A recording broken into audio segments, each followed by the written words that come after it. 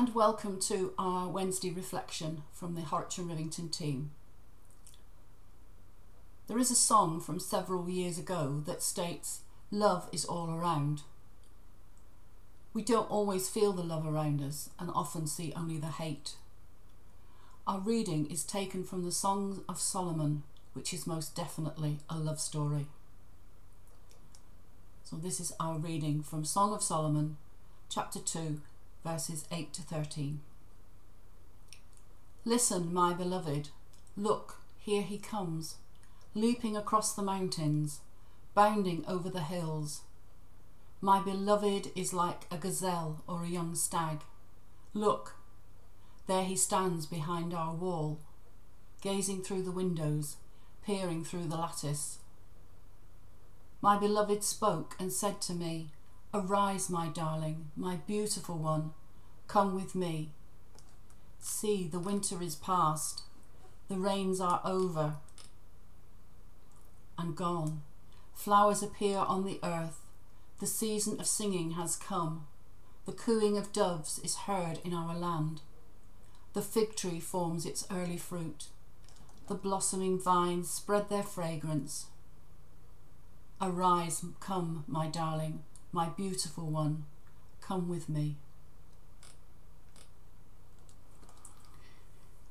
The Song of Solomon, or as it is also known by its Hebrew title, the Song of Songs, is a love story between a man and a woman.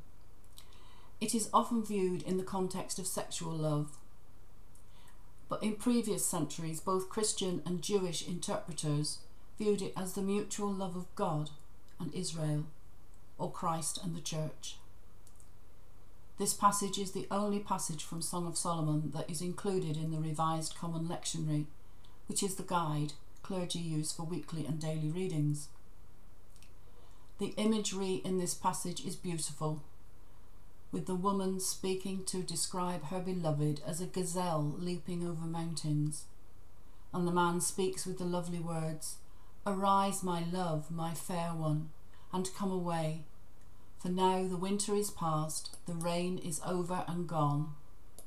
The flowers appear on the earth, the time of singing has come." In this book, the lovers only have eyes for each other, and this is a love marked by love and fidelity. They are neither shy or reticent. She loves him, and he loves her.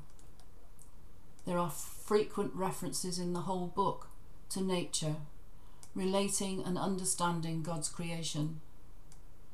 He created everything, including the animals and the people. The love between two people can often be visible.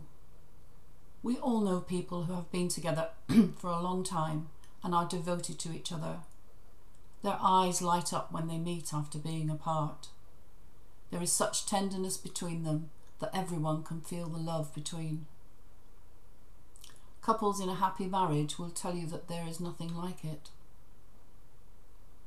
And once the one partner dies, the partner remaining never feels like a whole person again. There are many different kinds of love, and of course we have the love Christ has for all of us, an unconditional love that is never ending, a love that is one of compassion and kindness, a love that is open and available to us all, even when we've done wrong. No matter how many times we walk away from Christ or do wrong things, Christ will never turn his back on us. All are welcomed back.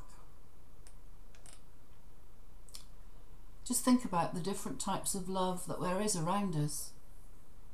The love of a mother for her child, the love of siblings for each other, the love of friends. There are many, many different sorts of love which are deep and long-standing without being sexual. Think about the love for others that raises money for charity, the love that makes people give so generously for the Afghan refugees fleeing their country, the love that helps in disasters with clothing, food and money.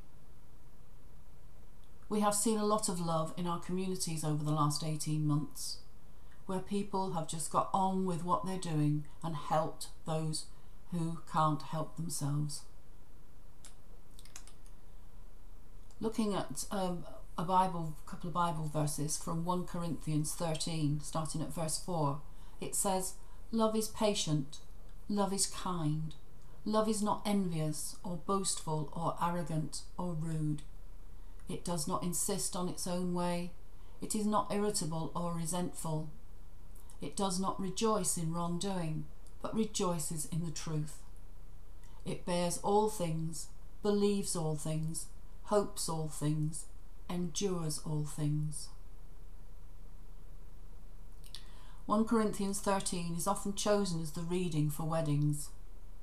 Love is about giving, being compassionate, being kind, and being tolerant. It is wanting the best for the person you love. I'm not just talking about the love in our Song of Solomon's reading, but also the love for our fellow man and God's world in general. Today we often see love being distorted, abused and taken for granted, where the supposed love for men and women is distorted and results in abuse. We have women's shelters to protect women and their children from domestic violence. We have human sex trafficking, women and men trafficked as slaves. The drug trade, where men, women and children are given drugs to make them work for the dealers. Women around the globe are kidnapped, raped and disrespected. And if that's your life, there doesn't seem to be much love in it. If everyone spent more time loving our fellow men and women, our world would be a much kinder place. There is much kindness and love in our world, but the press and social media often only publish the bad stuff. People become accustomed to violence and hate, and then it seems to be the norm. So let's just stop and look for love, tolerance and compassion around us. If you look around, there is plenty of it. Let us keep the love in our lives and spread it around. Amen. Let us pray. Father, help us all to spread the love of Christ around to everyone we meet. Help us to look after each other and the wonderful planet you created. Help us to feel the love and create more. We open our hearts to the Afghan people who have been able to get to the UK in the past few days. We pray that they will be made welcome wherever they settle here.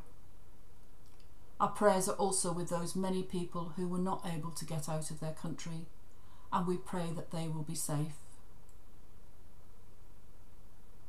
We pray also for areas of conflict around the world where people aren't safe and would do anything to get a loving, kind, compassionate life. Amen.